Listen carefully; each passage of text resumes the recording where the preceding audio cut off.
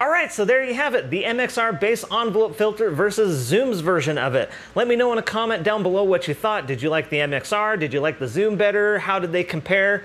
Let me know. I'm going to tell you my opinion in 3, 2, 1, my turn. I don't think they're the same pedal.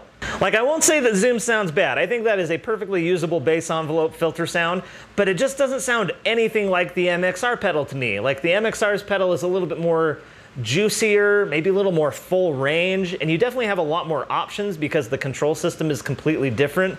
You do have the up and down selector on the Zoom's pedal, which is kind of interesting, gives you more options that way, but they just don't sound or feel like the same pedal to me at all. And so on that front, I'm going to give Zoom a fail on this one, but it is still a decent sounding envelope filter, so take that for what it's worth. Anyway, thank you so much for watching this video. Do check out the rest of the playlist if you want to see how other pedals stack up against the Zoom, and do subscribe and hit the bell so that you don't miss future episodes, because we got some heavy hitters coming up.